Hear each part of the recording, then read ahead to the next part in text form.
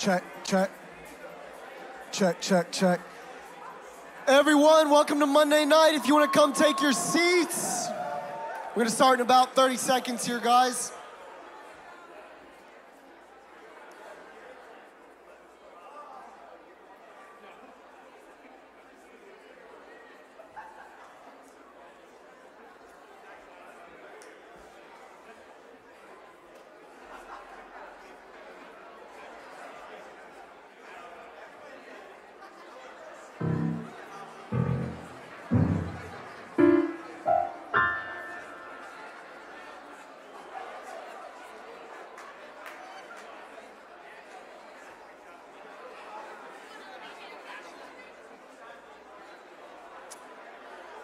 Okay,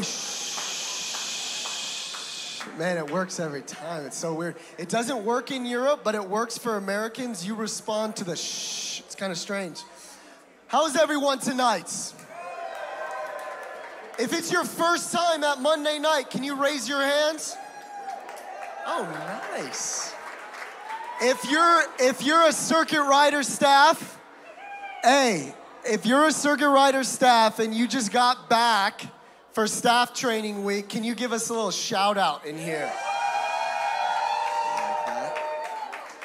Well, guys, welcome to Monday night. If you don't know, Circuit Riders, we host this gathering every Monday night for university students, for high schoolers. And our goal with this,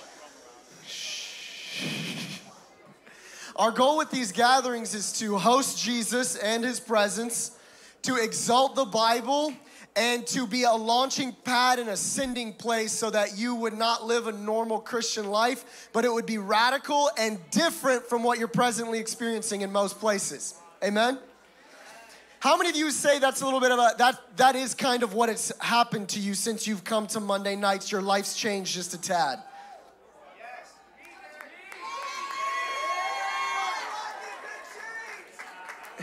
Your life's been changed, Dylan? That's good. Can you guys stand with me? We're going to jump into worship here.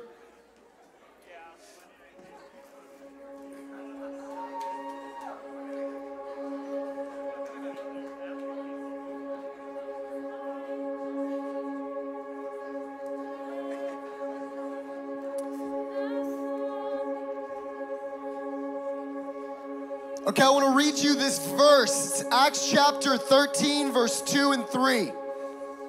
While they were worshiping the Lord and fasting, the Holy Spirit said, "Set apart for me Barnabas and Saul for the work to which I have called them." Then after fasting and praying, they laid their hands on them and sent them off. Paul and Barnabas, the two greatest missionaries starting the modern day and church missions movement, were initiated in this cause in a worship time.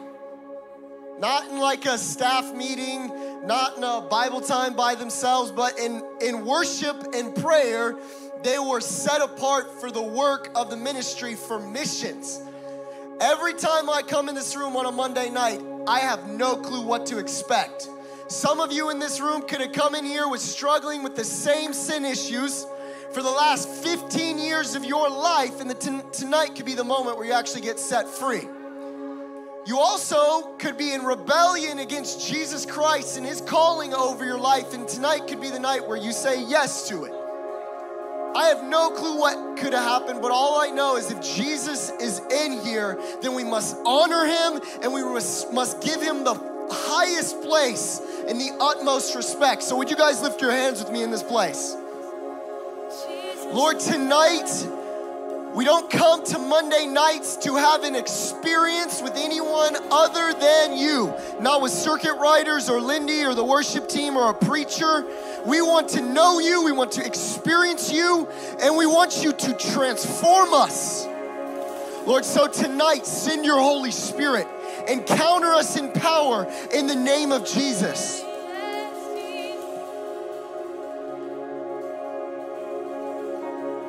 Can just for a few moments, just lift your hands all across this room. Just let Jesus hear your voice tonight. Lift up your own song to Jesus tonight. Oh, lift up your voice tonight.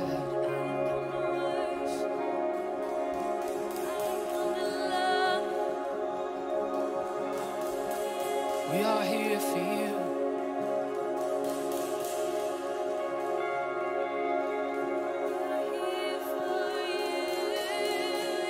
Oh, we love you. Yeah.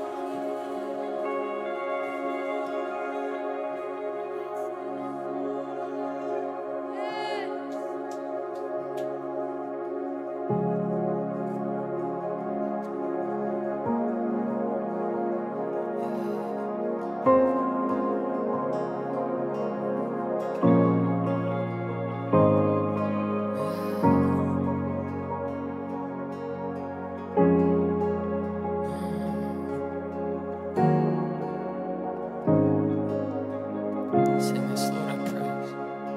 Lord, I praise your holy name. Be lifted high, high upon our praise. Jesus, the magnificent one, Father, Spirit, and Son, we praise you. Drank the cup, you took the wrath for us, spilled your blood, the Father's only Son. For me, they nailed you to a tree. Now I've been set free, I am free indeed. Come on, every voice, sing this with me tonight. In glory, in power, belong to the Son of God. Yeah, all glory. In glory, in power, belong. Sing it again. Glory to Him. Glory, in glory, in power. In power, belong to Him, belong to the Son of God. Yeah, come on. In glory, in power, belong to Him. Come on, sing, Lord, I praise, Lord, I praise. I praise your holy name. Be lifted high.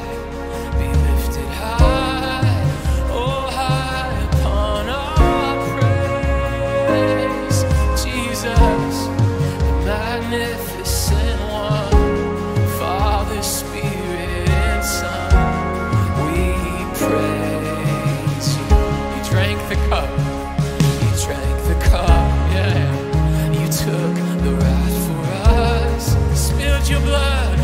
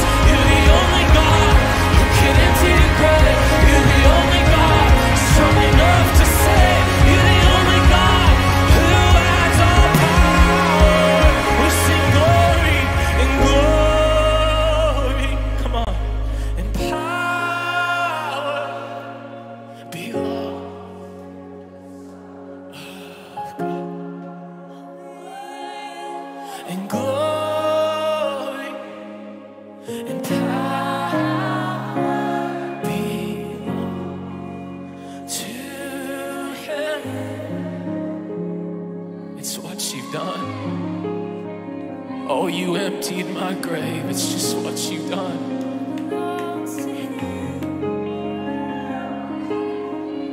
I can't help but sing now, 'cause you emptied my grave. You're the only God who could save me in the darkest night.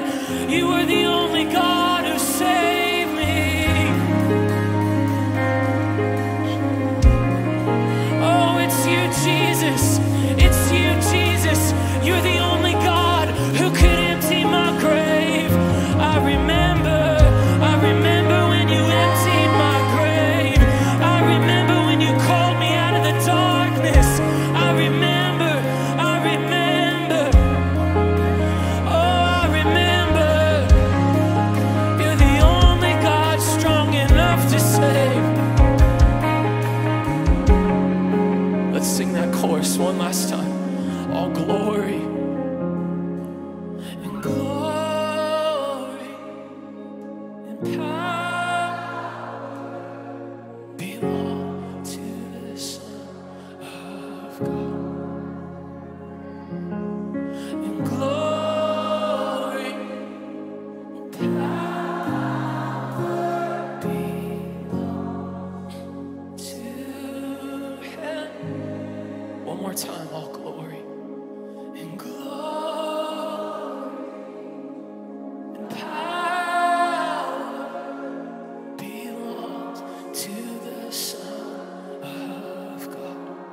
Straight to him.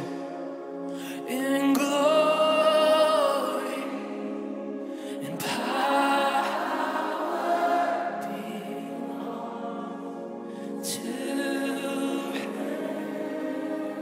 Come on, give the Lord a hand tonight. God, we praise you. Oh, we praise your name. We sing blessing and honor and glory and power forever and ever. And blessing and honor and glory and power forever. All to the Lamb of God who's worthy. We've come to just worship you, Jesus. Blessing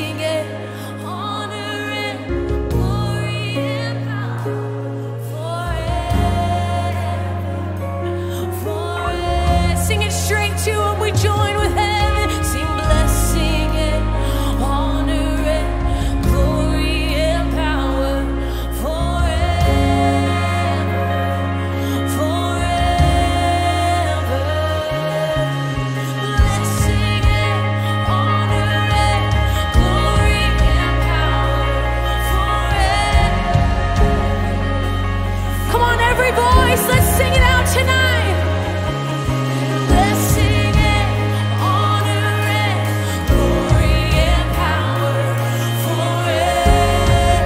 Jesus our King, to Jesus our King.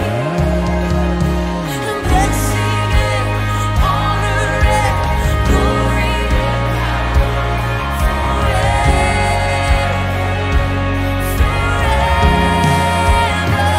Hey! And blessing and honor and glory and power forever.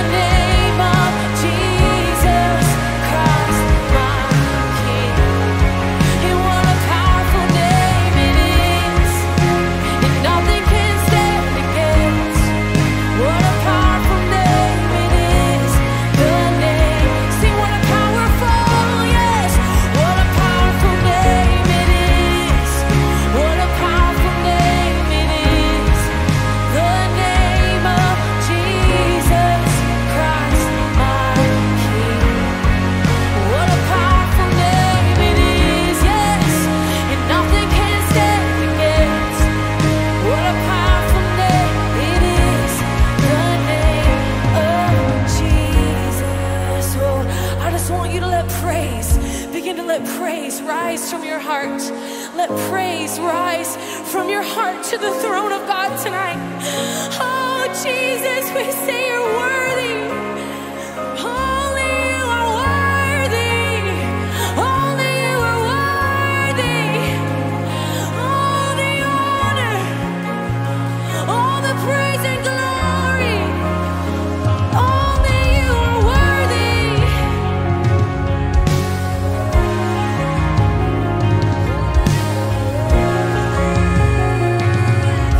We pour our worship out.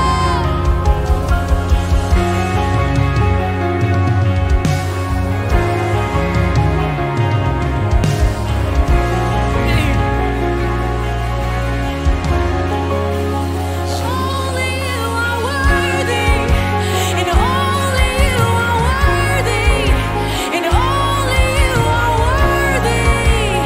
Jesus, shout this out. Sing, only you are worthy, only you are worthy, only you are worthy. Yes, Jesus, and only you are worthy. Only you are worthy. Only you are worthy, Jesus. And only you are worthy. Only you are worthy. Only you are worthy. One more time, sing death. And death could not hold you. The veil tore before. Silence the voice of sin and grave. The heavens are roaring the praise of your glory. For you are raised to life again, and you have no rival, and you have no equal. Now and forever, God, you reign. And yours is the kingdom, yours is the glory, yours is the name above all names. You're the only God who could empty the grave. You're the only God strong enough to come on, who believes in God, who has all power. You're the only God who can empty the grave. You're the only God strong enough to save. You're the only God who has all power. You're the only God. You're the only God who can empty the grave. You're the only God strong enough to save. You're the only God who has all power. You're the only God who can empty the grave. You're the only God strong enough to save. You're the only God who has all power. What a powerful name it is, the name of Jesus Christ. What a powerful name it is. Nothing can stand against. What a powerful name it is. The name. What a powerful name it is. The name of Jesus. What a powerful name it is. The name of Jesus. Jesus. Just love you, Jesus.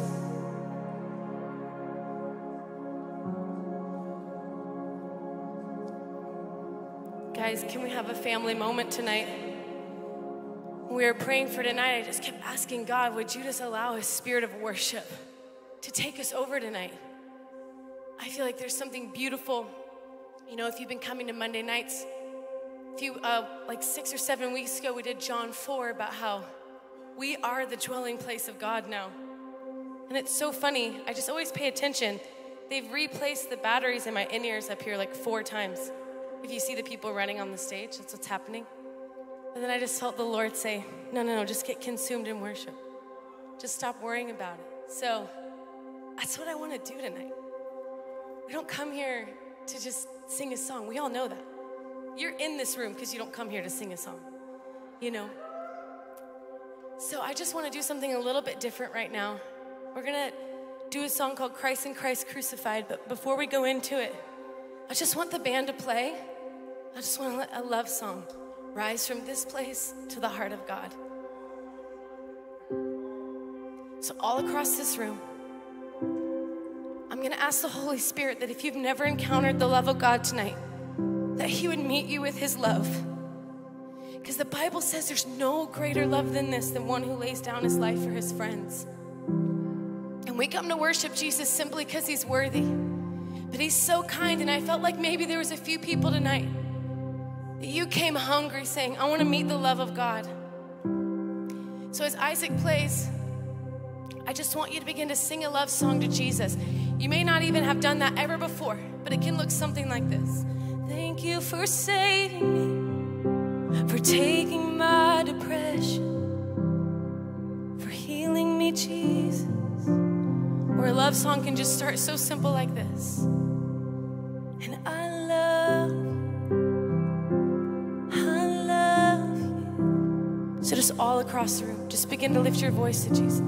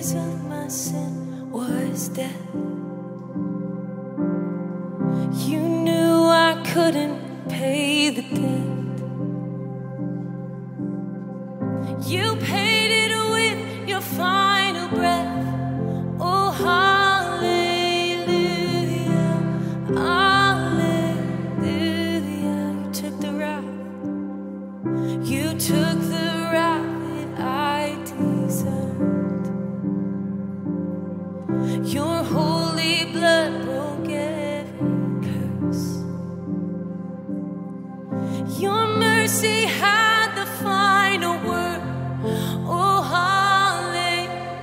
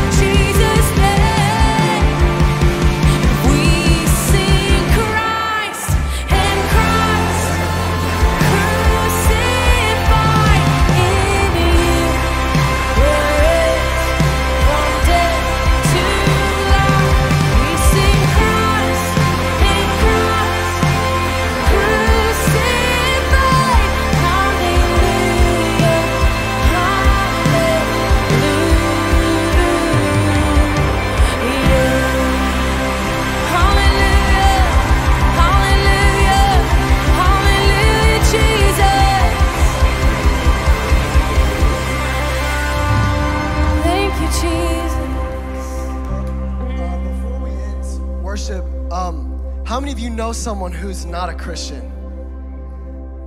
Good. Just for the next 30 seconds, can you partner up with a person next to you and just think of that one person in your school or at your university or the person you saw on the street, family member, and just pray for the Lord to save them and to move on their heart, and that His gospel would penetrate their hearts and save them. Lord, we just pray right now all across this room for salvation in Los Angeles, on Skid Row, and the prostitute, and the sinner, and the gang member, Lord. We pray for salvation for the sinner in Southern California in Jesus' name. We pray for our family members.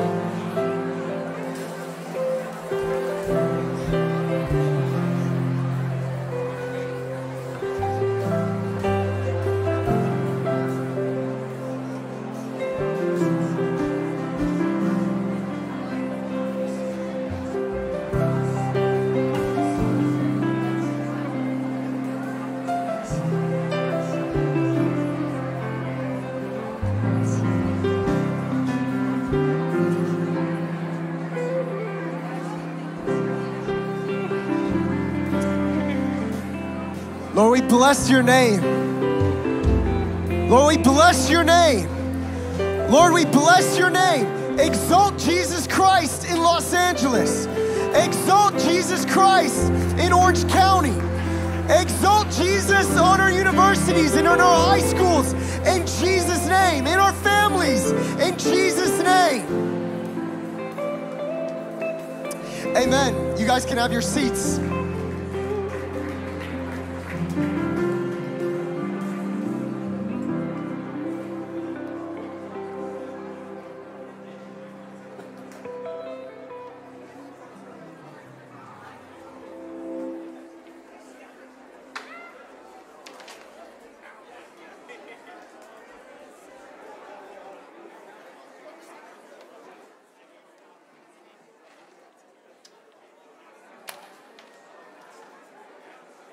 Find your seats, guys. Find your seats.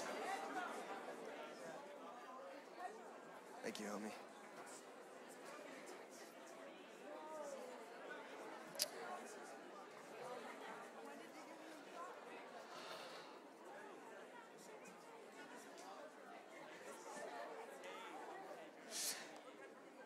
Okay, guys, once again, welcome to Monday night. We're so glad you're here. If you do not know my name, it's Derek Mack.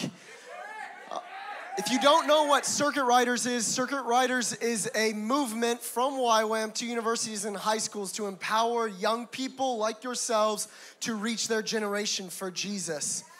And we have a deep, deep burden for our generation. It wouldn't take a brainiac to figure out that what's going on in the world right now is abnormal over the last 100 years, and that something really dramatic is happening. There's a cultural seismic shift that's happening right now, and you're on the planet for it.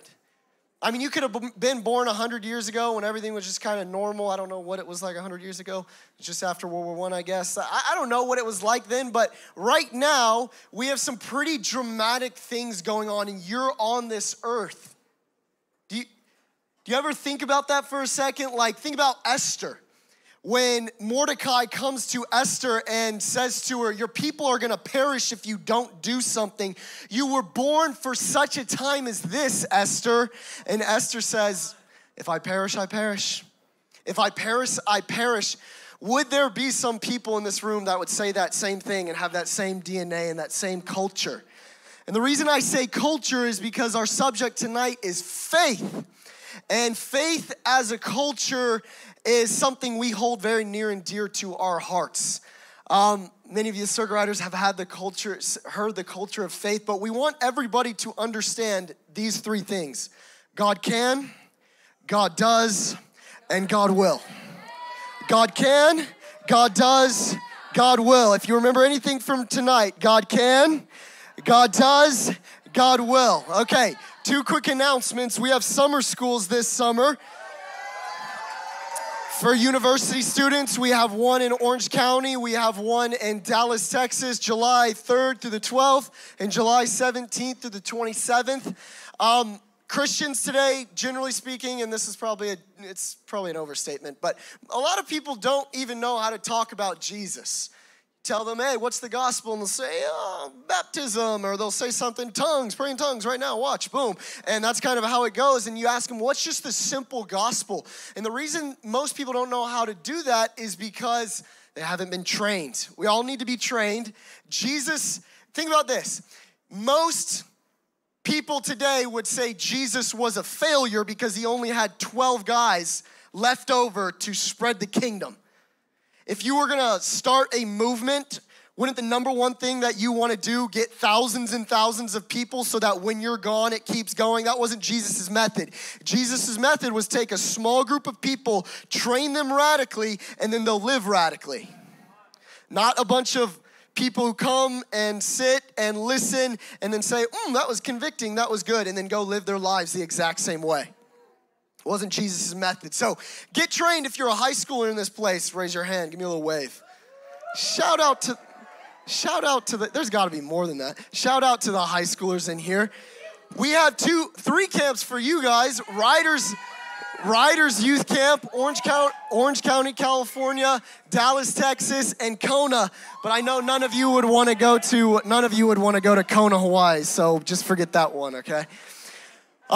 So get trained this summer, guys. Join us in one of those 3 locations or 2 locations for universities, and we will see you guys there. Okay, is Jonathan Stamper in the room? Where is Jonathan Stamper? Where is he? Oh, he's always at the back. He's always hidden in dark corners praying to the Lord. Jonathan, come up here. Jonathan's a dear friend. We're getting to know each other better. Stand up for Jonathan. Let's give him a little bit of a round of applause. There we go. There we go.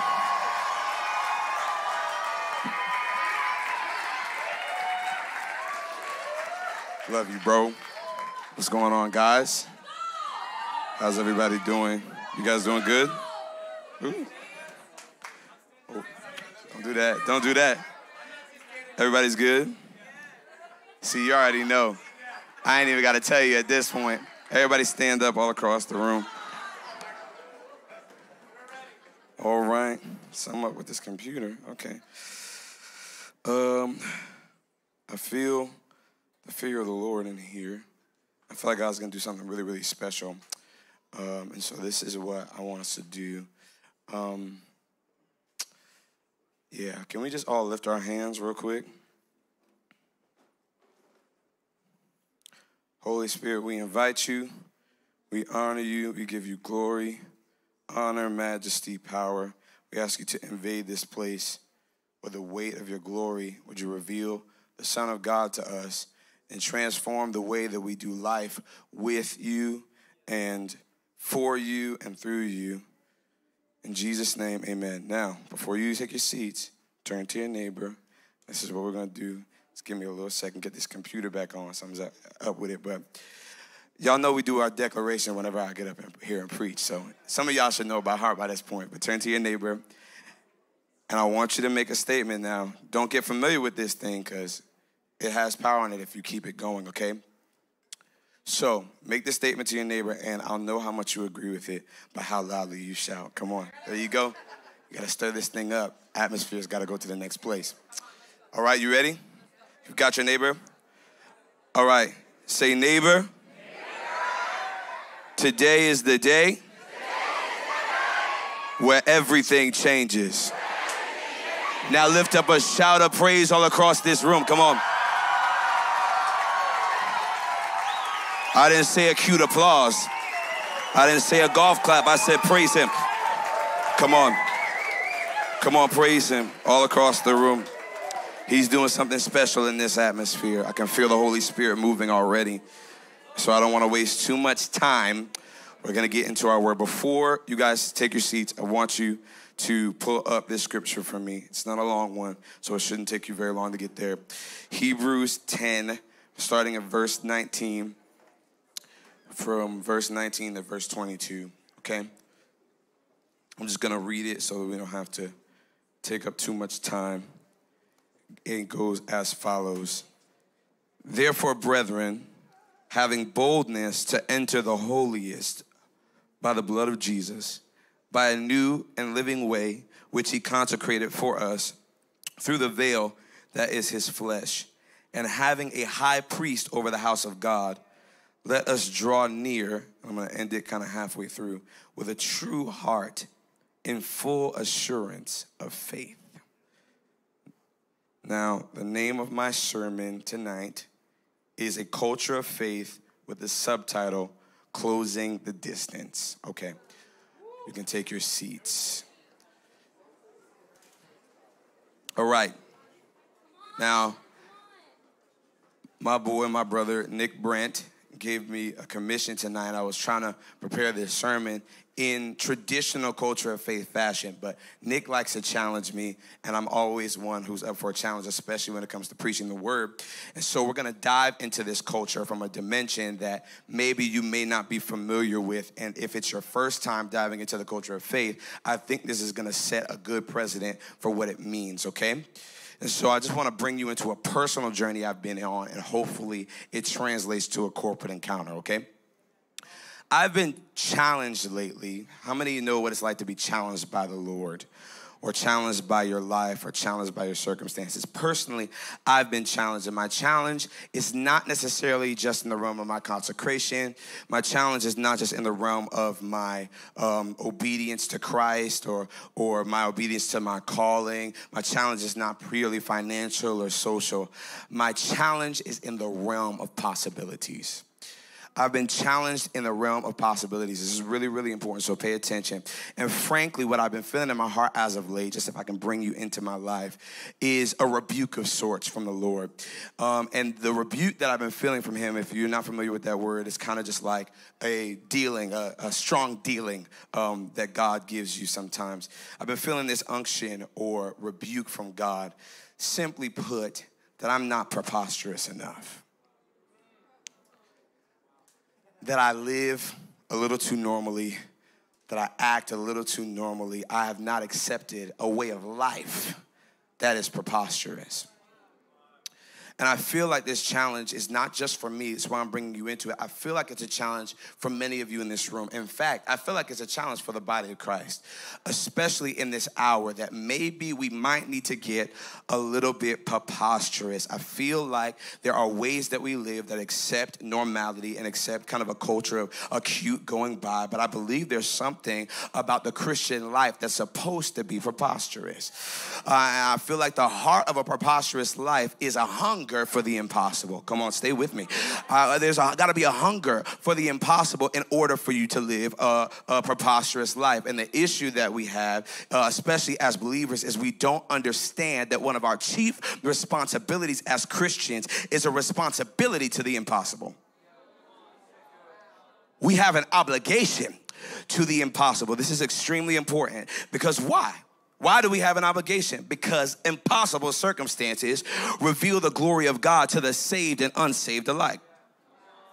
And if our lives are meant to be reflections of his glory, then our responsibility is to pull on impossible circumstances. Say, I hear you.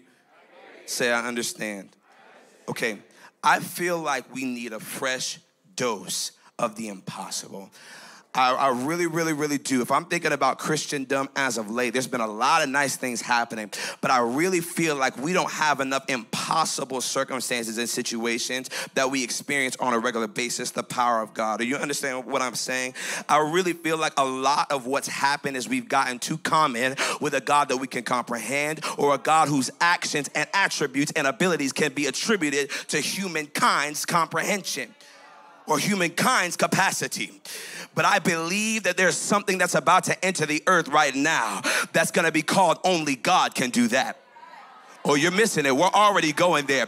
I feel like there's something that's about to enter the earth called only God can do that.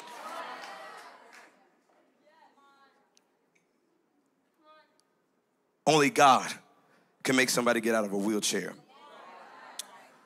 Only God can restore a family with generations and generations of brokenness. Only God can raise men and women back from the dead. I believe we need an impossible kind of Christianity because this generation, the Bible says, a wicked and perverse generation desires a sign and a wonder. And we've heard that as though it was a rebuke. But what I believe is when we start to enter into the realm of the impossible, what the world and everyone else says, there must be a God. Does that make sense? We've got to step into the impossible, and there's a few ways that you got to do it. But this kind of question of faith and stepping into impossibilities and realities like that is important to us as believers, really because we're in an hour where we need faith like never before. Anybody know that we're in a time where we need faith like never before? This is really important. We as a culture, I believe we've experienced so much difficulty in these days where it just is honestly incomprehensible. It's hard to put into words, and oftentimes we don't consider that the difficulty we're experiencing raises a certain set of questions in our hearts. And the question that I think is being raised in many people's hearts right now specifically is, what do we believe and how deeply do we believe it? This is important. This is the question that's been raised up in our hearts, whether we know it or not. It's, what do I actually believe and how deeply do I believe it? Why? Because what I believe will determine how I respond to circumstances. What I believe will determine how I react. It'll even determine the way I frame my intellect and my reasoning and my emotions around circumstances. There's a kind of psychology called cognitive behavioral theory, and it talks about human behavior on a certain kind of landscape. And most people would think that actions begin with thoughts. But this is a common misconception. Actually, actions begin with beliefs. It goes like this. It's your beliefs, then your emotions, then your reasonings, then your behaviors. So you believe certain things, and then it creates emotions in you that then guide the way you interpret your circumstances intellectually. And when you allow it to guide your intellectual comprehension of circumstances, it then creates behaviors that affirm the belief you had to begin with. Our beliefs matter. What we believe matters, and how deeply we believe it matters. And honestly, I mean, Derek kind of set me up so well when he said the quote. I was going to mention it, that when we talk about this as circuit riders, there's a phrase that we constantly use, and it's God can, God does, and God will. Can we say that together? God can, God does, and God will. Say it one more time. God can, God does, and God will. And there are many areas of life where this truth is applied. We can talk about it in many different dimensions, but there's one specific that I want to dive into tonight. And I'm praying that the Holy Spirit comes in here and preaches my sermon for me. But what I really want to dive into right now, as it pertains to your faith, as it pertains to the God can, as it pertains to the God does, and as it pertains to the God will, is your relationship with his presence. I know this is interesting, but follow me. This is extremely important. I really believe that this is one of the most important areas where faith has to be applied because it affects everything in life. I'm going to reread our scripture again. Therefore, brethren, having boldness to enter the holiest place by the blood of Jesus, by a new and living way which he consecrated for us through the veil that is his flesh, and having a high priest over the house of God, let us what? Draw near with a true heart and a full assurance of faith. One of the greatest issues of faith in your life is your ability to press into God. Most times we don't attribute faith to be an issue in this area, but there's so much scripture that affirms this. Your beliefs about God will determine your proximity to God. I need you to hear me. What you believe about God will determine your proximity to him. How do I know? Hebrews 11:6 says, y'all know it, but without faith, it's impossible to please God. He who comes to God must first believe that he is and that he's a rewarder of those who diligently seek him. What does that mean? God is actually defining pleasing him in this same scripture. We think that pleasing him begins with getting rid of sin. We think that pleasing him begins with having the right political stances. We believe that pleasing him begins with performing in front of people. But what I need you to understand is, if Hebrews is defining itself correctly, that faith actually begins, and pleasing God actually begins with coming to him, actually approaching him. Proximity is a signal and a sign of belief. Does that make sense? which means that most of the sin issues in your life, I feel my help coming already. This is big. Most of my sin issues are actually not sin issues, they're distance issues. There's issues of proximity. There are issues of closeness. It's not firstly about the sin, it's about the distance. You hear what I'm saying right now? You will only approach God about certain things if you believe rightly about him. That's how you experience sanctification. That's how you experience freedom, deliverance, all that stuff. And we're going to dive into it tonight. But I need you to understand that the issue is the distance. The issue is your proximity and your ability to press into him. And I believe that our generation needs a fresh encounter with the pressing into God. I know that we have nice services, and I know we got professional bands and music and lights, but there's something about a press.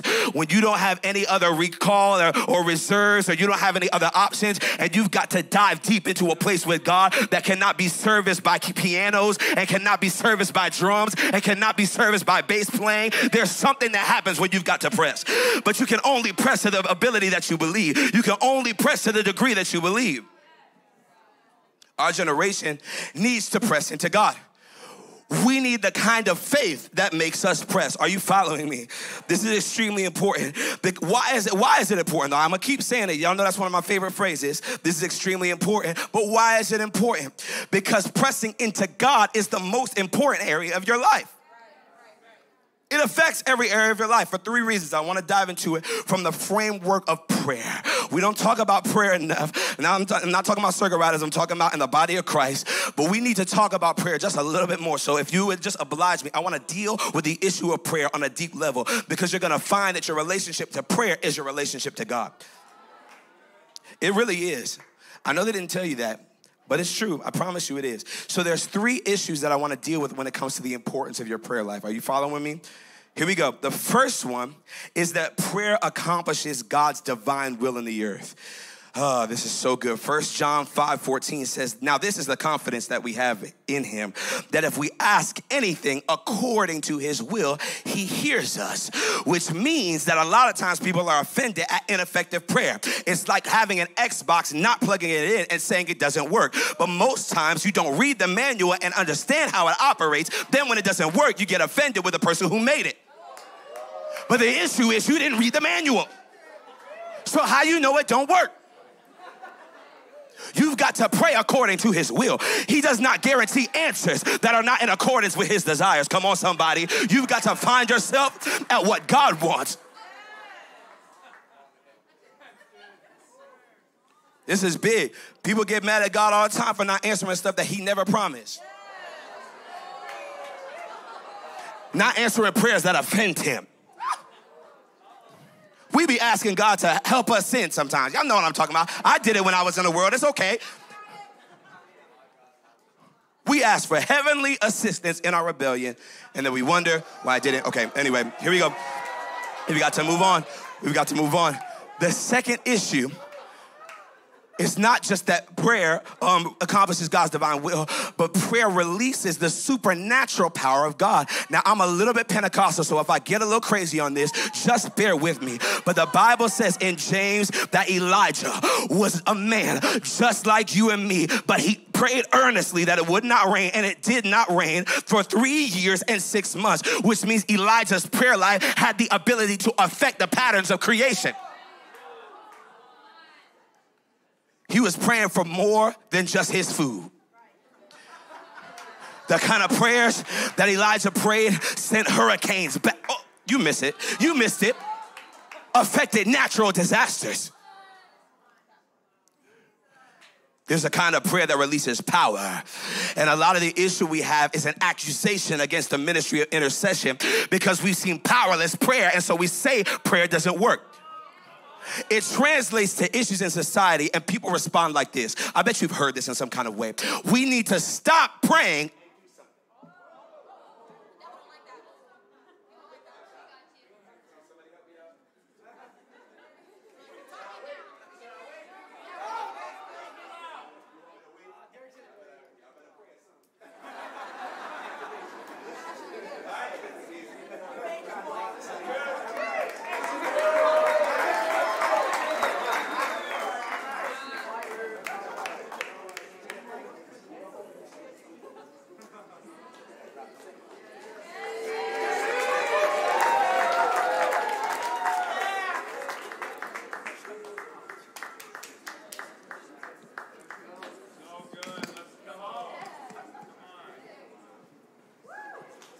Check, check, check. Okay, here we go.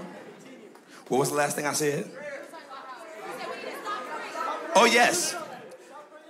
What we say commonly when social issues come up, when political issues come up, even issues in our lives, we say this phrase: you need to stop praying and do something.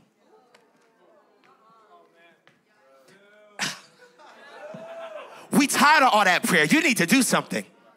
As if prayer is an action of passivity. But the reason why you believe that prayer is passive is because the kind of prayer you heard is powerless. It's okay. I can do more from my secret place. Oh, you missed it. I can do more from my secret place than you could ever imagine. This is the reason, I'm getting ahead of myself, but there's one ministry that Jesus had to elevate to. There's one ministry that Jesus had to ascertain to, and it was not the ruler of the universe, it was high priest. The ministry of continual intercession. The Bible even says in Psalm 2, verse 8, that the Father said to Jesus, ask of me, and I will give you nations for your inheritance. What does that mean? God is ruling the entire cosmos through intercession. Through prayer. Through prayer. All right, this is the last one. 3 reasons why your prayer life is more important than you think, okay? The last one is, I said it a little bit earlier, your prayer life will basically determine virtually everything in your life, especially if you're a believer. The way you act out your Christianity is determined by your prayer life. It's determined by your seek life. I know that we don't believe this stuff, but this is really, really important. And I know a phrase that happens a lot in Christendom as we say stuff, because there's just a lot of accusation against prayer for some reason. It makes sense if there's so much power associated with it. But one of the things that I hear very often is stuff like people just pray so much, but then they don't act like Jesus, or they don't serve, or there's people who pray but don't evangelize, or there's people who pray but don't serve the poor. But what I want to submit to you is that if you can pray for hours and hours and not be moved to action, then maybe you were just talking. Maybe you were having a conversation with yourself. Because I don't see anywhere in Scripture where prayer stops at the altar. Prayer always motivates action. One of our favorite scriptures as circuit riders is Matthew 9:38. But what we don't understand is that it's not first ascending scripture. It's first an intercessory scripture. That's why Jesus says the harvest is plentiful, but the laborers are few. Therefore, pray that the Lord of the harvest will hurl forth laborers into his harvest field. Now that gets me excited, but the part of it that gets me really excited is when you turn to Matthew 10, because the same people that Jesus told to pray that harvesters will be sent forth are the same people that he sent out. Which means that if you're praying right, you'll become the answer. Oh, you missed me. I said it means that if you're praying right, you'll become the answer. If you're praying right, you'll become the answer. God's going to send you, okay? Prayer will actually bring you into the divine will of God. And many of us struggle. This is really, really big. Many of us struggle in our walk with Jesus, and we think it's because we're not reading enough, and we think it's because we're not attending enough church services, but it's actually because of a lack of density in our prayer life.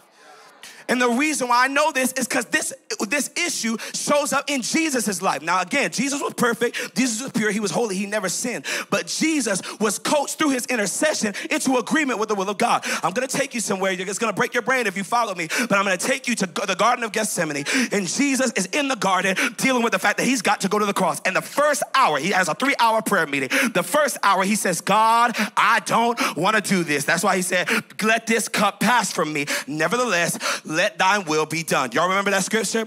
But the second hour, he says, if this cup cannot pass unless I drink it, let your will be done. The sentence begins to change. And by the time the third hour comes, he don't got no if or maybe or nothing. He has the Son of Man is about to be sent into the hands of sinners, which means he prayed himself into resolve. He prayed himself into agreement. If you're dealing with something that God wants you to do that you don't want to do, and you prayed and you still don't want to do it, you might want to stay on the altar a little bit longer.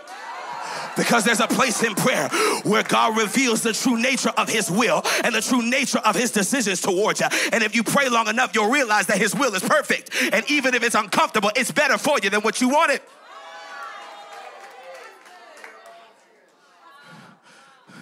Jesus started out the prayer meeting scary, but he ended it ready. It's okay. I'll hit you tomorrow. Here we go. I gotta keep moving. Got a lot of things to say. But these kind of prayers have characteristics. These kind of prayers are extremely important. They have characteristics that determine them because not all prayer is created equal. God specifically says that there are certain prayers that he prefers and there's certain prayers that he hears and other ones that he does not. And I wish I had a time to do a whole case study and a training on prayer, but I want to dive into something really important as it pertains to our study. That one of the most important characteristics of a life of prayer is faith. Faith. Faith. It's that seeking, it's that pressing, it's according to faith. Mark 11:24. Therefore I say to you, whatever things you ask when you pray, believe that you receive them and you will have them. Your prayers need faith. You can't pray empty prayers and then expect answers. You need faith. Does that make sense? But a lot of us don't know prayer characterized by faith. Most of us know prayer characterized by its opposite. And I'm going to dive into kind of the systems of this. And it might apply to you, it might not. But the opposite of faith is fear. And I want to dive into this concept. This would have been the name of my sermon if I was real cool. I have cool titles for sermons and stuff like that. The name of this sermon would have been Scary Prayers. But there's a kind of prayer that's scary. And when you're from the hood, we say scary like it means scared. I don't know why we do it, but we do. You're so scary. Like, that don't make sense. But it got adopted over time, okay?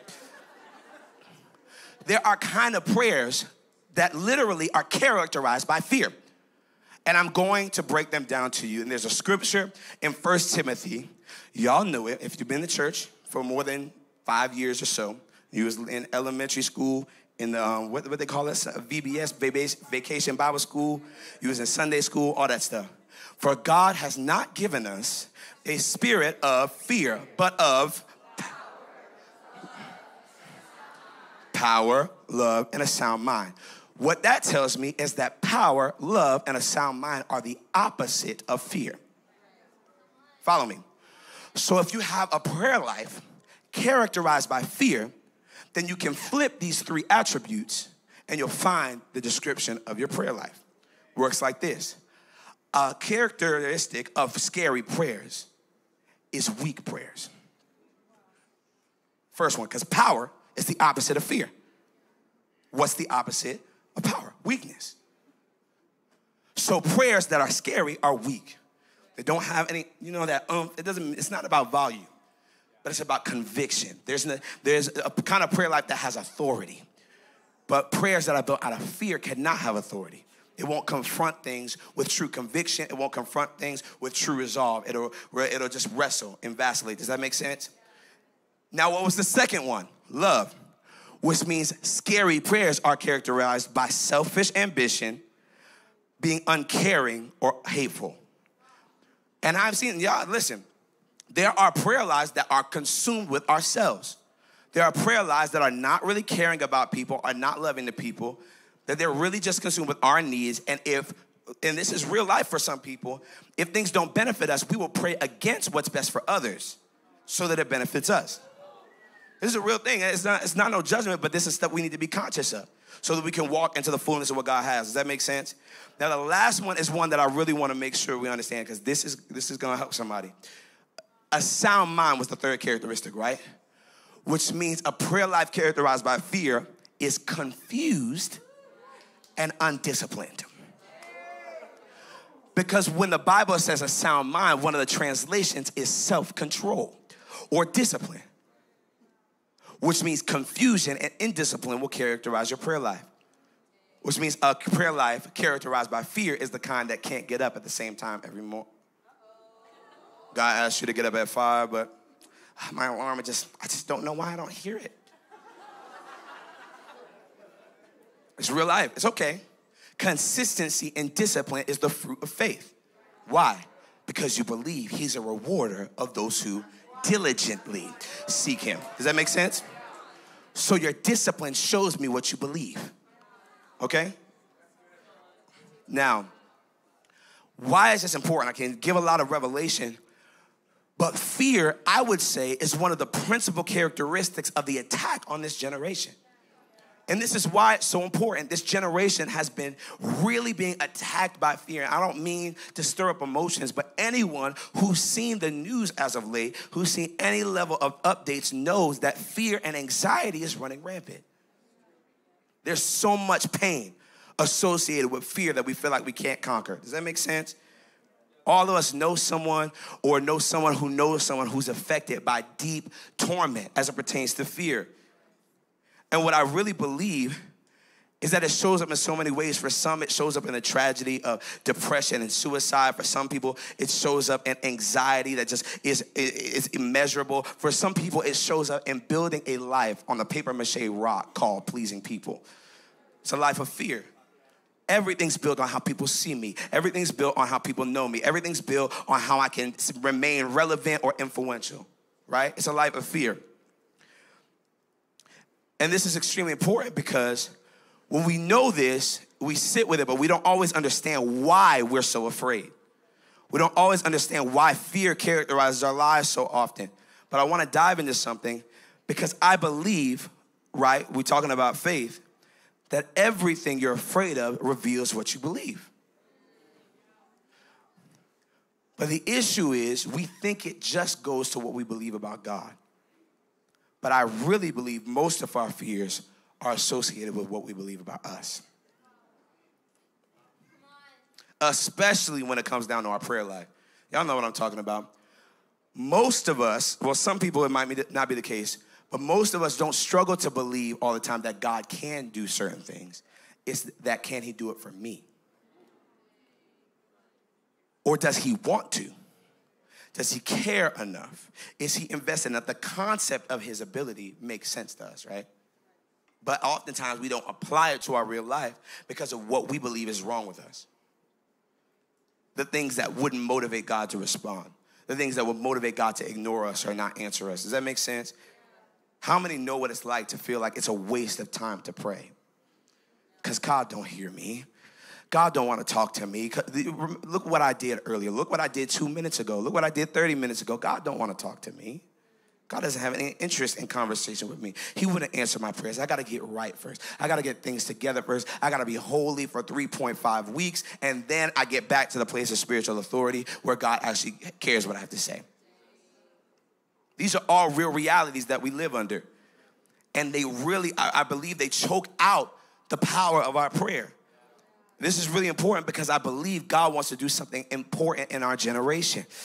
He wants to do something that we have not always necessarily characterized our generation by, because our generation has competing lovers and has competing advances and has competing directions. But I believe this is the generation that seeks his face. It's what Psalm 24 begins to talk about, the generation of seekers.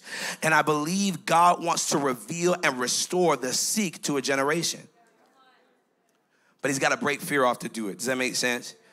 And there's a reality that breaks fear off, okay? And this is something I'm recently discovering in my own life, and it's truly delivering me. So I hope it does you a solid tonight. Now, I'm a student of deliverance. I love studying deliverance. If anybody knows, if you talk to me for long enough, it's probably going to come up. But there's a level of deliverance that I never even considered until more recently. And it's attributed to certain revelations of Jesus. I believe every breakthrough is attributed to revelations of Jesus. But there's one that I believe is going to transform a generation. Are you ready for it? It's the body and the blood. You missed your cue. It's okay. You'll get it back. It's the body and the blood. The body and the blood of Jesus has the power to truly deliver you, to actually break you out of every realm of fear that keeps you out of proximity, that keeps you in the distance, that keeps you trying to do life on your own, that keeps you trying to figure out problems without consulting the Lord. that keeps you building and building according to your own strength and exhausting yourself and feeling like a disappointment. It's the body and the blood. And this scripture reveals it to us. So I'm going to read it again because I want it to get deep in your system. Hebrews 10:19 through 22. Therefore, brethren, having boldness to enter the holiest of holies by the what? Blood of Jesus. Verse 20, by a new and living way which he consecrated for us through the veil that is his flesh or his body. And having a high priest over the house of God, let us draw near. Which means we press in to the degree we have a revelation of his body and his blood. The reason you're distant is because you haven't discerned the body. See, if I was a preacher, I would preach like Paul preached about communion and how he talked about the kind of communion that's dangerous, the kind of communion that invites calamity into your life, then the kind of communion that messes you up. I know y'all been eating them crackers and drinking that grape juice and everything's been fine for you, but there's a kind of communion that starts to disturb your life. And it's the kind where you don't discern his body. The kind where you don't discern his blood. We thought it was, how many was in church and you was trying to think of every sin that you could think of to repent for before you took that bread and you took that wine or grape juice or whatever your church was into? Oh. The issue was never about you trying to recount everything you ever did wrong. The issue was you didn't discern the power. You didn't discern the gravity and the supernatural nature of what Jesus did with his body and his blood. And it changes the entire trajectory of the conversation. So I want to dive into it for you guys tonight on two ends, okay? Now, what this scripture says to us, and this is going to honestly wrap pretty quick because I feel more of activation tonight more than anything. What this scripture tells us is that the blood grants us something. And what it grants us, oftentimes we think what it grants us firstly is access. Yes, it grants us access, but what the scripture says is having boldness to enter the most holy place by the blood, which means the blood actually doesn't just grant you access, it grants you boldness. This is so good to me because when I think about the way I prayed for so long, I prayed like I had to apologize for standing in the throne room. I had to pray like I truly didn't have a ticket in. Like this was a VIP pass only thing and I somehow snuck in here, so I better be careful what I say and I better be careful what I ask for. This is big. I'm telling you. But when I realized what the Bible says about the blood of Jesus, this is one of the scriptures. I'm going to read it. It's in Hebrews again. Y'all should study Hebrews if you got some time. It says, Hebrews 9, starting at verse 11, but Christ came as a high priest of the good things to come with the greater and more perfect tabernacle, not made with hands, that is not of this creation, not with the blood of goats and calves, but of his own blood. He entered the most holy place once and for all, having obtained eternal redemption. And this is where it gets good. For if the blood of bulls and goats and the ashes of a heifer, sprinkling the unclean, sanctifies, come on, pay attention, for the purifying of the flesh, how much more shall the blood of Christ, who through the eternal Spirit offered himself without spot to God, cleanse your conscience from dead works to serve the living God? What does that mean? That there's something in the DNA of the blood of Jesus that removes everything that is wrong with you. Every disqualifier, everything that will make it easy for God to say, I don't hear you. By the blood, it's washed away.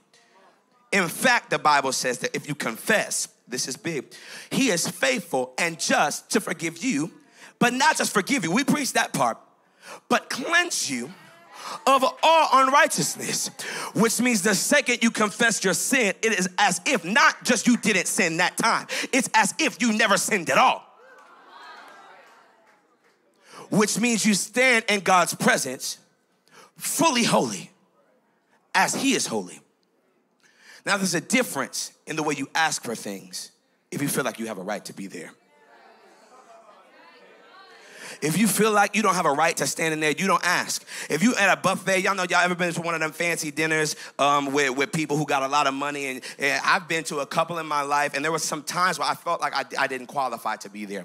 And so while people would ask me if I wanted salmon, I was settling for the Cheddar Bay biscuits, and I was just sitting in the corner drinking water and drinking my Sprite when there's a whole platter that I have access to. But my issue wasn't my access. My issue was my boldness. Because I believed that I did not have a right. I believed that I was accepted more than I was wanted.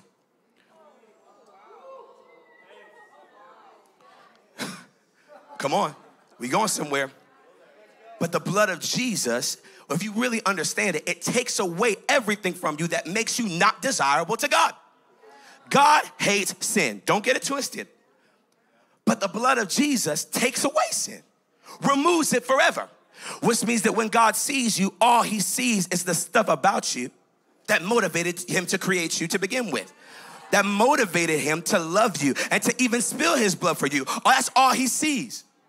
He doesn't see what's wrong with you. Does that make sense? This is extremely important. You have a right. You're not an intruder. You are not an intruder in the throne room. Can somebody say that? I am not. Come on, say it again. I am not an intruder in the throne room. You're not catching it. I want you to say it one more time. I am not an intruder in the throne room. I'm not talking about entitlement. I'm not talking about pride. I'm talking about knowing that God has made you his righteousness. Does that make sense? Now, the holies of holies represents this. Y'all know I like to get creative with my words. I heard the Holy Spirit say something to y'all, so follow me. And if y'all like to get a little ratchet like me, just go with me, okay? Now, when I was studying, Nick brought this up to me. You think about the Holy of Holies, it talks about the presence of God. Now, when you look in the Hebrew language, presence translates to a lot of things, but one of the things that presence translates to is face. Which means when you stand in God's presence, you stand and look before his face. And when we hide from God's presence, we're hiding from his face. We're hiding from looks of shame. We're hiding from guilt. We're hiding from the belief that he's mad at us, that he doesn't want to deal with us. Does that make sense? But the blood of Jesus invites his face. The Bible says that he smiles. His countenance shines upon us. And so I felt the Holy Spirit saying something to some of y'all in here. You know when people like to fight and say, hear somebody talking about them in another room. They can't see them. They can't interact with them. What do people say to instigate the next level of activity? Say it to my face. I bet you won't say it to my face. I hear Jesus saying to some of y'all in this room, say it to my face. You've got access, but you need boldness. I don't want to hear no more scary prayers. I did something for you that you cannot imagine. Say it to my face, baby girl. Say it to my face, baby boy.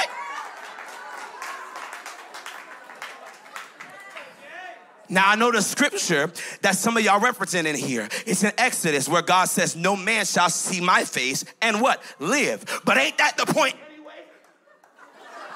Ain't that the point? Galatians says, I have been crucified, which means that's the whole point. I'm not trying to live no way. That's the point. I'm crucified. So I've got a right. I've got a right to look him eye to eye. I've got a right to stand in his presence with boldness and not have to look away because I'm afraid of what he might say. He said, say it to my face. Whatever you've got to ask for, say it to his face. Whatever you want to dream for, say it to his face. Because he ain't no punk. So you don't have to be. Go to his presence boldly. Okay, all right. It'll take some time. It's fine. Here we go. We're going to the next point. We talked about the blood. Now let's talk about the body. What this scripture says is that the body presents a new and living way, which means that the blood presents access and boldness. What the body does is it brings a pathway into his presence. Does that make sense? And it specifically likens his flesh to what? A veil. Which means when the Bible talks about him tearing the veil, it was not just the physical veil in the temple. The veil was his actual flesh. Now, what does the veil in the temple reveal? The glory of God. When it breaks open, it reveals the glory of God. That logic holds up, that when Jesus' body was torn, there was something about the nature and the character of God that could not be seen until he was bruised, that could not be seen until he was ripped limb from limb, that could not be seen until they said they could count all of his bones. Now I have proof of this because the Bible says no greater love than this. Lindy referenced it earlier. I'll tell you a personal story. I went through a season maybe a year or so ago with my life with Jesus where it felt like everybody was getting the answers I needed. People I was mentoring, people I was pouring into, people that I was serving. It felt like God skipped over me to give them exactly what I asked for.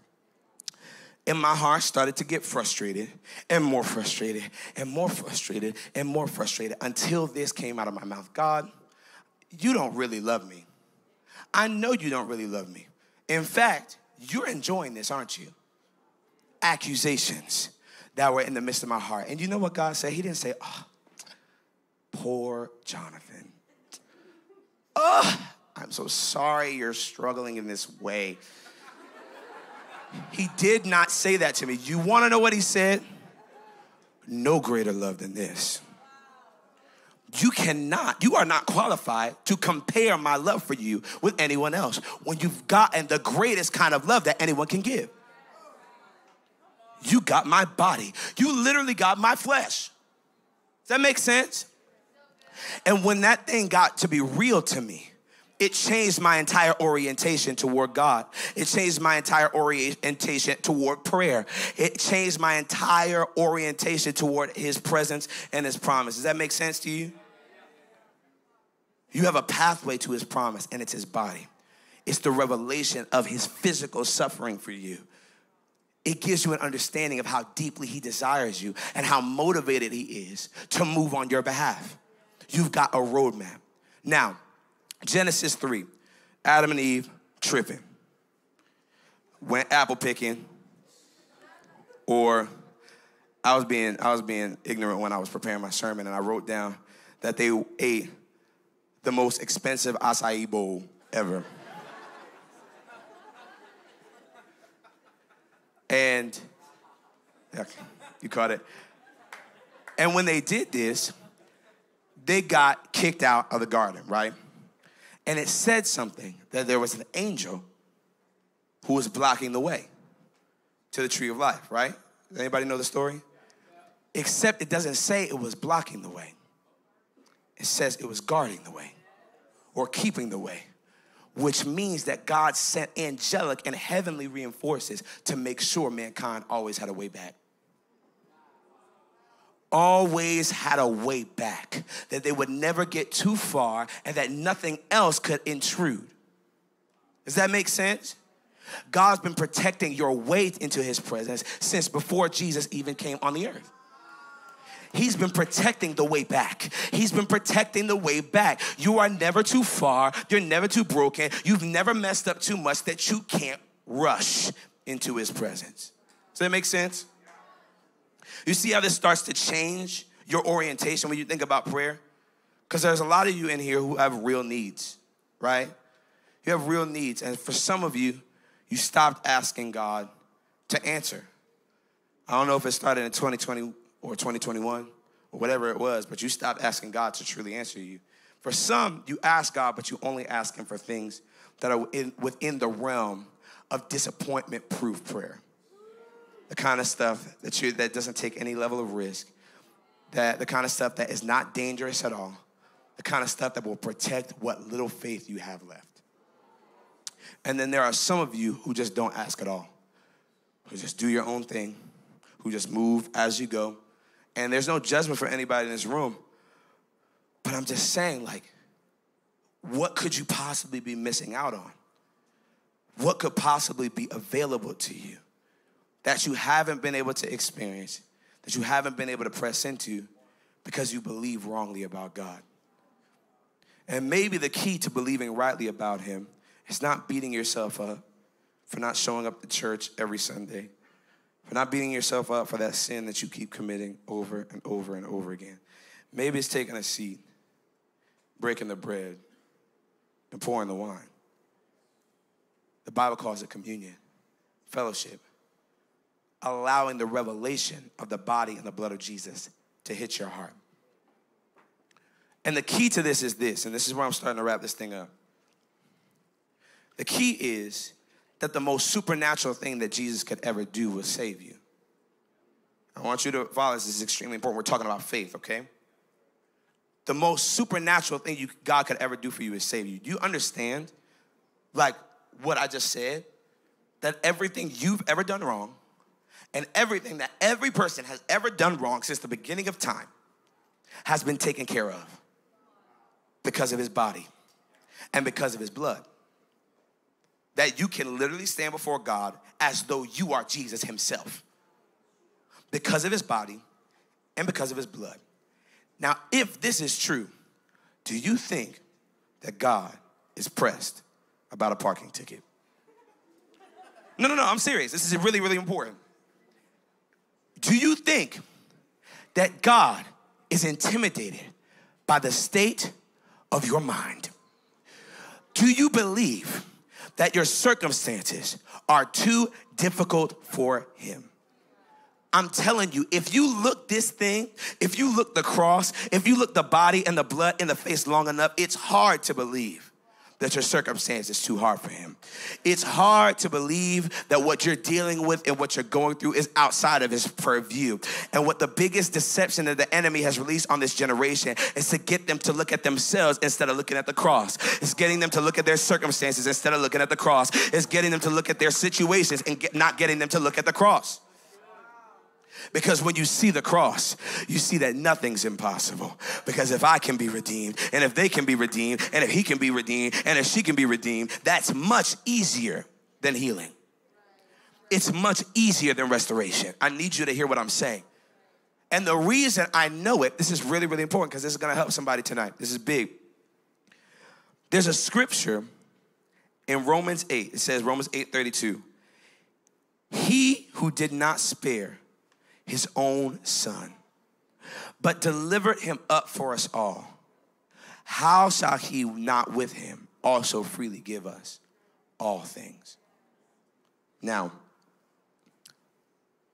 this is important for you because the cross is the guarantee of every answered prayer. You have a guarantee. It's in Scripture, and if Scripture is 100% correct, then there's nothing God wants to withhold from you. Nothing. And the Bible also says nothing shall be impossible for you. But how is this? Through the power of the cross. Now, I know we have our 3 God blanks when we talk about faith, but I want to add a 4th. We don't have to add it to the mantra. It's just for the purposes of this sermon. I have a 4th, and it's connected to each one. And this is what I want you to do. Like I said, I'm Pentecostal, so I want y'all to be Pentecostal with me if you feel it, okay? It's not just God can.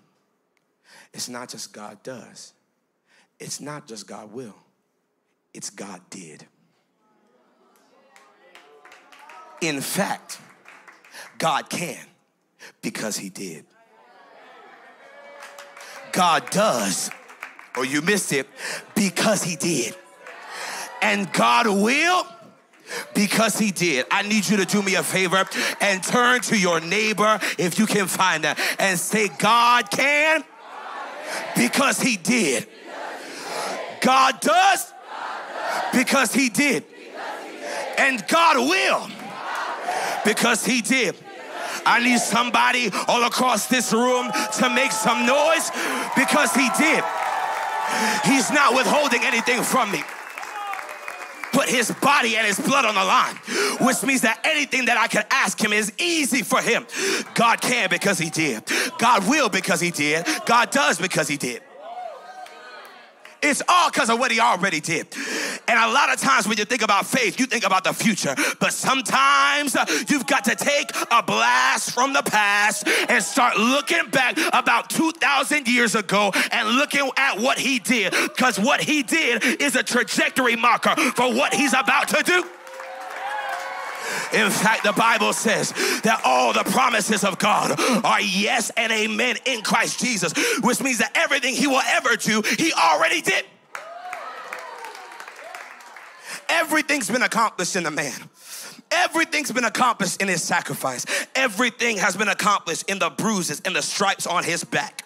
And so this is what I want you to do, because I feel God wanting to rumble and shake some people out of scary prayer. I feel like he wants to break people out of a lifestyle that lacks the press. He wants people to pray bold again. He wants people to pray dangerous prayers again. He doesn't want you to accept these circumstances like this is all he has for you. He does not want you to accept this level of proximity to him. You can know him better than you know him. You can be more healed than you are. You can be more free than you are. You can know him on a deeper level. You can have a better marriage than you do. You can have a better relationship with your parents than you do. You can have better grades than you do. There's everything that is available and possible to you to the degree of your press, to the proximity to God. What does that mean? Because God's all around us. Your proximity is your revelation. When you see him rightly, he's closer than your skin. So this is what we're going to do. This is my entire sermon. It wasn't as long and as polished and cool as the last few, but I feel like we're about to do something really powerful that's going to change something in your life. So if you would so oblige me, I need everybody in this room to stand up. I don't want the band to come up yet. They're going to come up in just a few. But how many feel like you've been praying scary prayers? I want you to be honest. It's okay. On whatever level. Because fear-based prayer looks different for different people. Sometimes fear shows up in the limits of what you'll ask God for.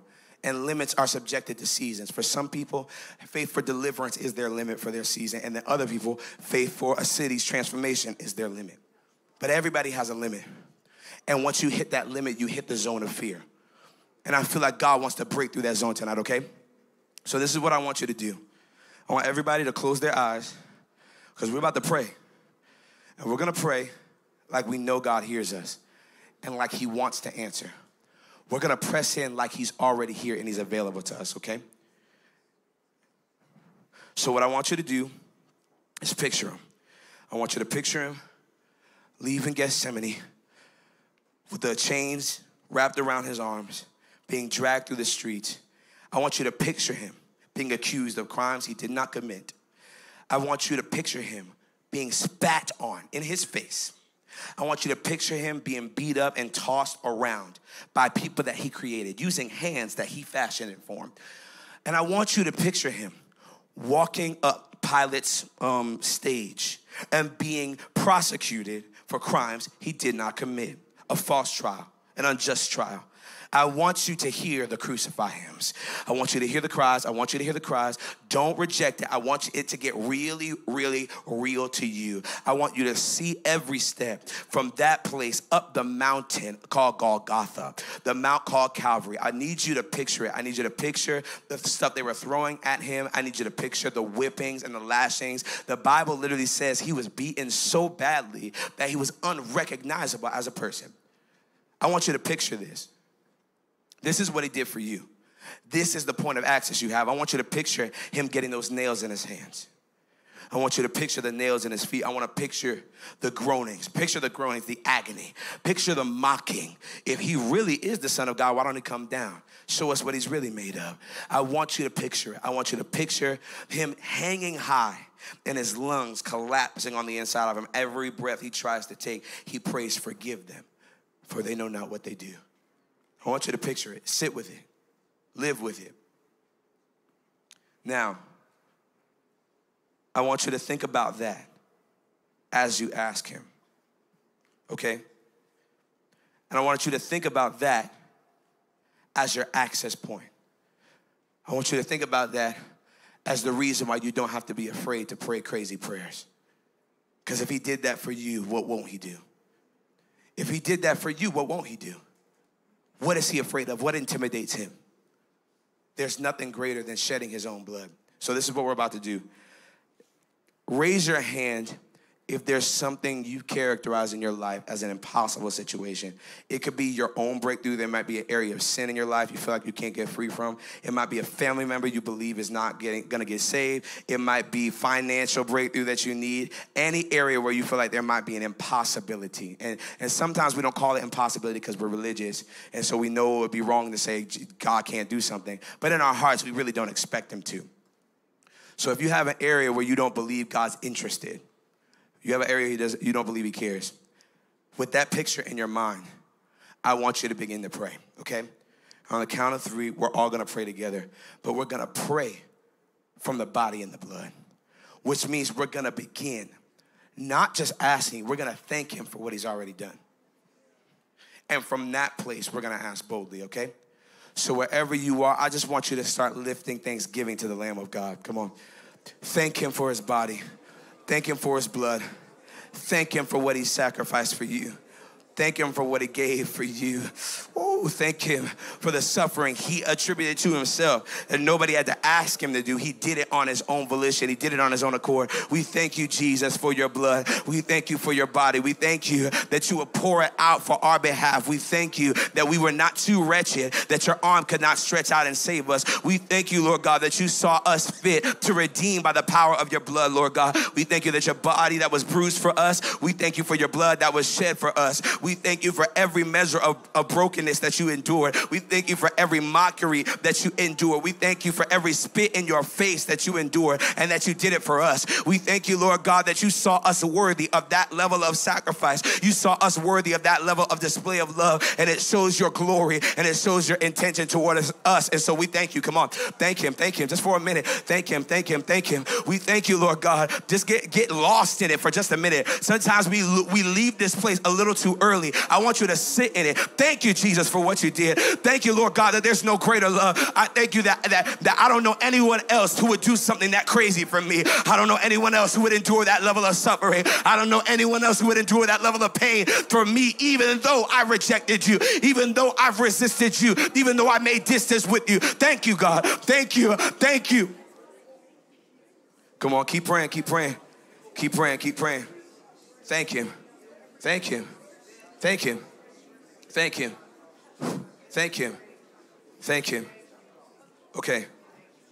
So this is what we're about to do. Now we're going to pray. We're going to do them pretty quick. The band can start coming up now. This is what I want us to do. Like I said, we're not going to pray cute. All right? That doesn't mean you got to be loud. I want you to be decided. I want you to pray with conviction. And I want you to pray like God hears you, okay? We're going to pray as a chorus, okay? Just as a community, we're going to have a big old prayer meeting. And it ain't even greenhouse. Wow, look at that. That's amazing. Here we go. Does everybody have their thing in their mind that they want to pray for? Okay, let's go for it. On the count of 3, I want you to lift your voice like you believe God wants to answer. And he's about to, okay? Ready? 1, 2, 3, go. Come on. Come on, I want you to lift your voice. I want you to press into him just a little bit. Press into him. Come on, you saw what he did for you. You perceived it, you discerned it. Now, if he did that for you, he'll do this. This doesn't scare him. This doesn't intimidate him. Come on, press. Come on, press. Come on, press. Yeah, yeah. Come on. Some of y'all, some of us might need to repent for disappointment, for limiting God, for putting limits on what he can do, for putting limits on what he cares to do, what he wants to do. But let's press. God, I'm asking you right now to save my brother. God, I'm asking you to redeem my sister. God, I'm asking you right now to break the stronghold of addiction off of my life. I'm asking you to bring me into a realm of your presence where else is incomparable. I thank you, Lord Jesus, that you're about to move in my finances. Come on. I thank you, Lord Jesus, that you're about to move in my family, that you're going to redeem our family relationships. Come on. Let's pray in Jesus' name. We thank you, Lord God, for what you've intended even from before the times began. We thank you, Lord God, that you have every intention on keeping your word. Come on, pray, y'all. Let's go. Just for a little bit longer. Pray. Thank you, Jesus. We just declare right now that whatever limits we placed on you, we break them off. We break them off and we press into you. We press into you. We press into you and we ask you with boldness. We come boldly before you. We come boldly before you. Oh, for some people, it's believing that your generation can be suicide free. Come on, let's pray. Let's pray. There's some stuff that these headlines have been making you believe is impossible. There's some stuff that what's been happening in politics has been making you believe is impossible. But I want you to pray like Jesus wants to answer. Come on. Jesus, we thank you that you hold all power in your hands and that you're not withholding anything from us. So right now, God, we ask you for the big thing. We ask you for the hard thing. We ask you for the difficult thing. And we do it because we know you can. We do it because we know what you're doing already. And we know what you will do. So we pray. Come on. Come on, pray. Just for a little bit longer.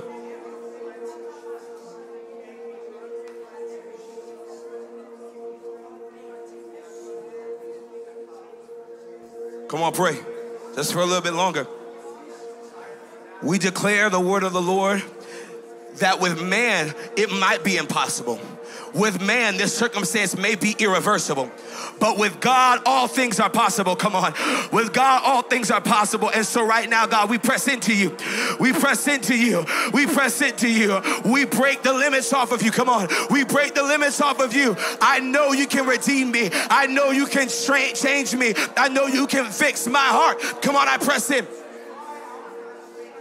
Some of you might feel led to come to the altar. You can just start coming to the altar. You can just start coming to the altar. This is a time to pray. We're going to pray for just a little bit longer. Lord, I believe you. I believe you. I repent for not believing you. I repent for not believing you. I repent not for acting out in sin, but having an internal measure of unbelief. Putting limits on you. Come on, pray.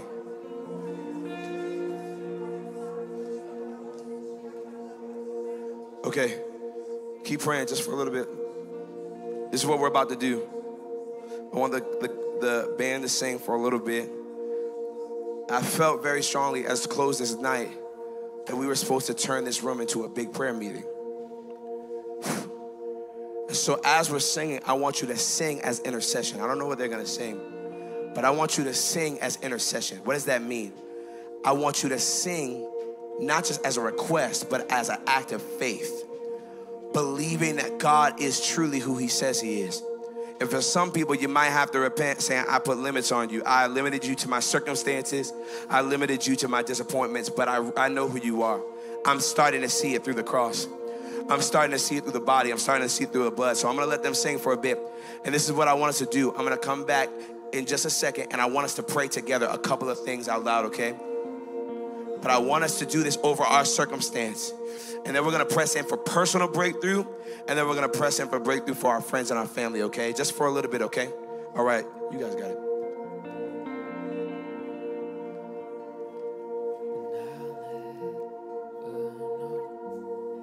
How much it costs to see my sin upon that cross.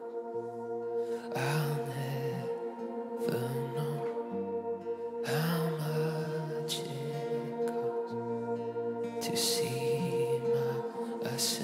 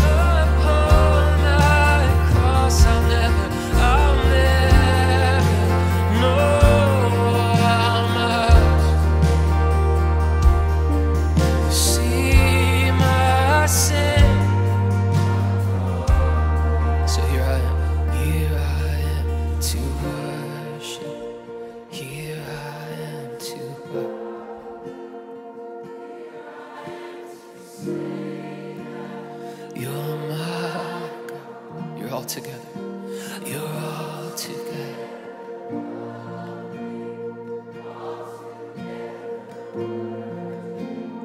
All together. Yeah, just tell him, here I am. Here I am to worship. Here I am.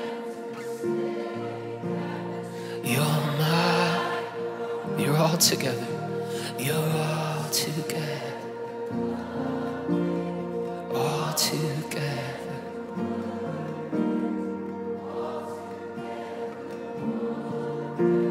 For two. Here I am to worship. Here I am to.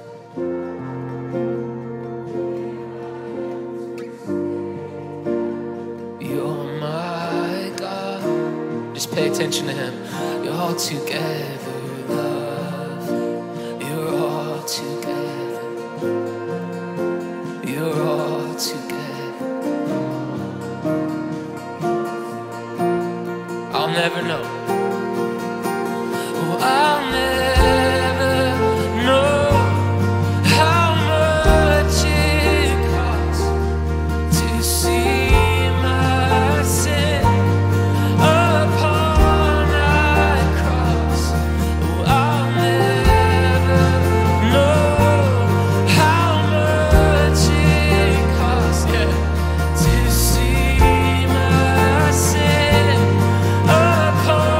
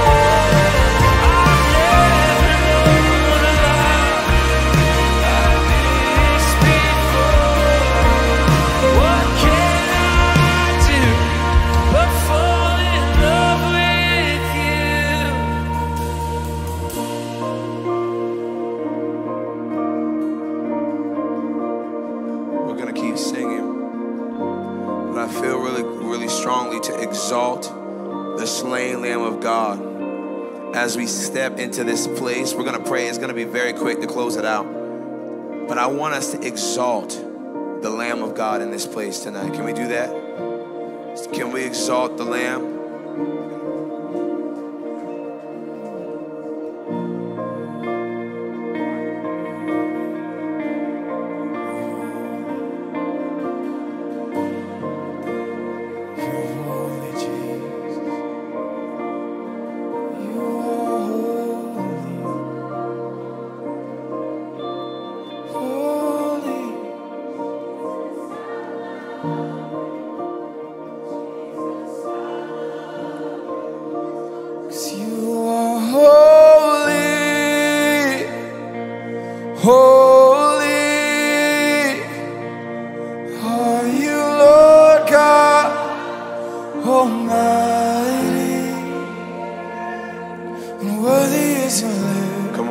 It's right there. Come on, lift this. Worthy is the Lamb.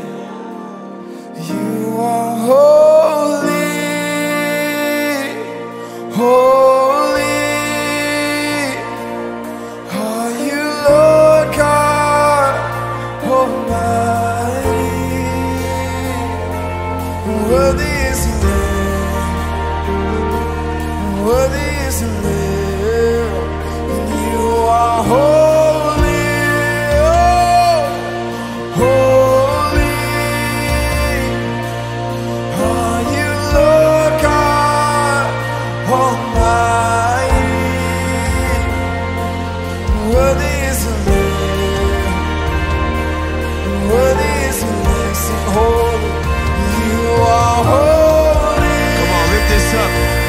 This up holy, over your circumstance, are you Lord God, over your situation. Almighty, worthy, worthy is the Lamb, worthy is the Lamb. He said, for you are holy, holy, are you Lord God Almighty? Worthy, worthy is the Lamb, worthy, worthy is the Lamb. For you are holy, holy. Are you Lord God Almighty?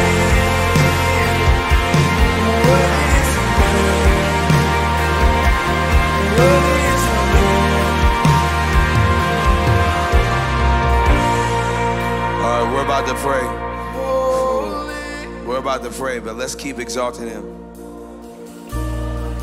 Once you see him from his rightful place, it changes the way you pray. Come on. Can we stay on that worthy is the Lamb for just a minute? Worthy is the Lamb. Come on, sing it out. Sing. Worthy is the Lamb, Yeah, right there, right there, right there. worthy is the Lamb, worthy is the Lamb.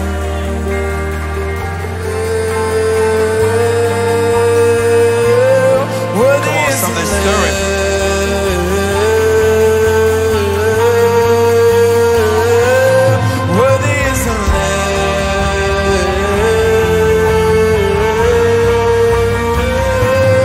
worthy is the Lamb. You are worthy.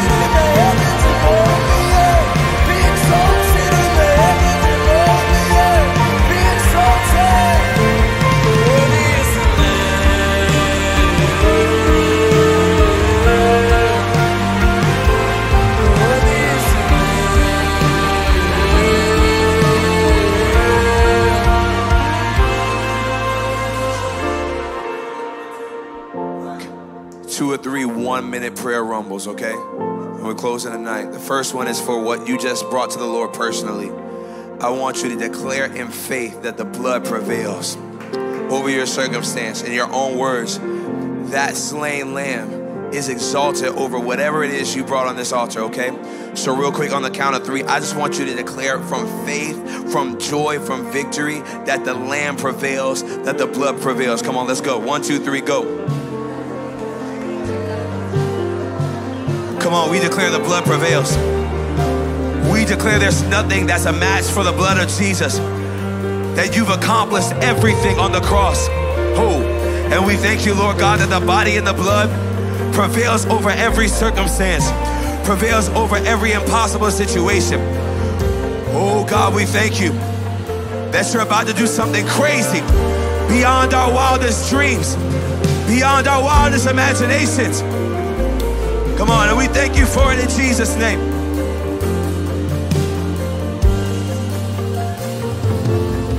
Come on, keep praying. Come on, keep praying, keep praying, keep praying.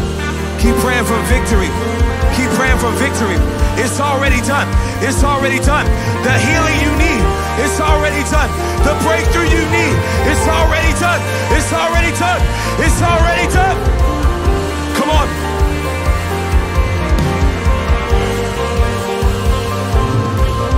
Come on, it's already done. Hey, hey, come on. I feel faith rising. I feel faith rising. I feel faith rising. Nothing is impossible for the one who was dead and is now alive, who loved us and washed us from our sins in his own blood. Come on.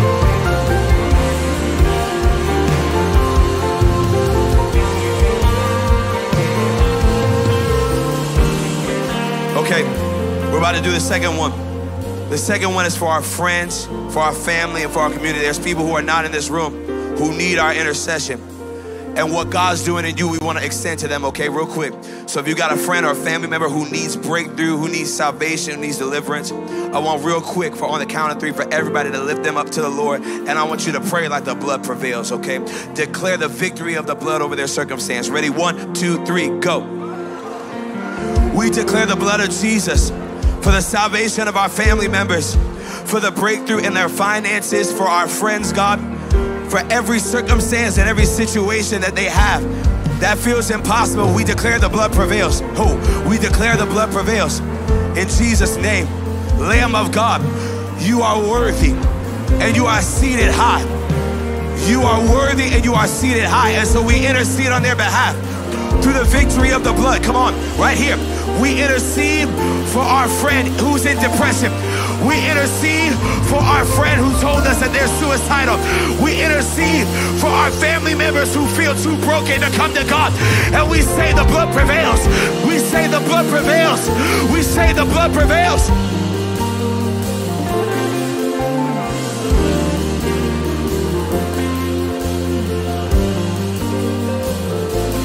Come on, 2 more seconds, just pray.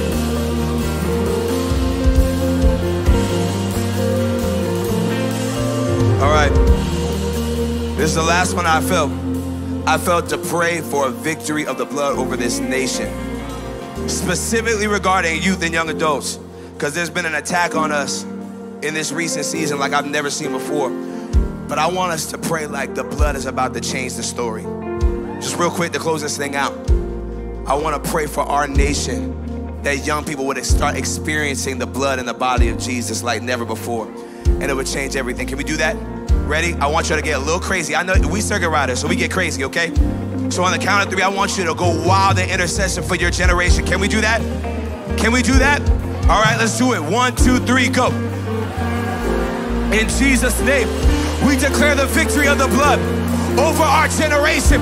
We declare the victory of the blood, the victory of the body of Jesus. And we say the cross will be revealed. We say the cross will be revealed. We say that, oh, statistics are shifting. Anxiety's breaking. Depression's breaking by the power of the blood of Jesus. Suicide is breaking. Oh, suicide is breaking. Come on, right there. Suicide is breaking. Gen Z will be suicide free. We declare the blood. Life in the blood. Depression is broken. Fear is broken. Anxiety is broken. Every loss of identity is broken. The blood prevails. The blood prevails. The blood prevails. Come on. The blood prevails. Come on.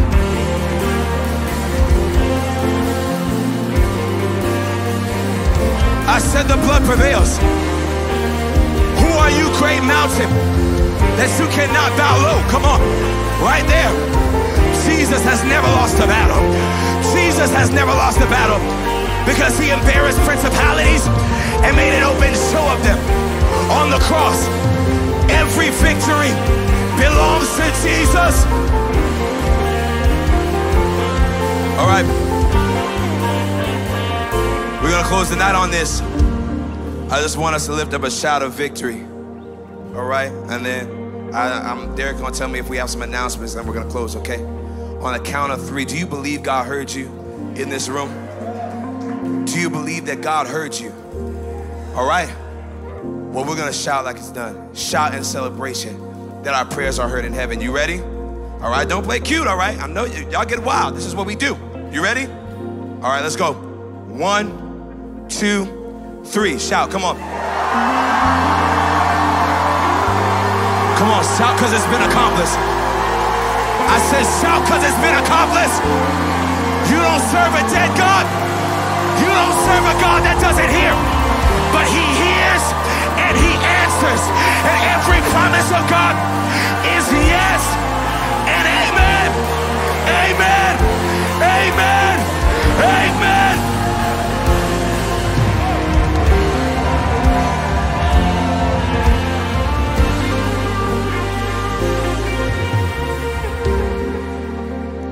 Come on, clap your hands for Jesus all across the room. They told me to close the night. Do we have any like announcements or anything like that? No? Okay, well, if we do, I'm sorry if I forgot. Oh, Greenhouse tomorrow, what time? Again, 8:30 or 8? 8 o'clock, okay. We'll be back here tomorrow at 8 o'clock, right? 8:30? See? 8:30, that's the final answer. Okay, for those of you guys who are going to be with us tomorrow, we'll see you then. For the rest of you, we love you. God bless you. Enjoy your Monday night, okay?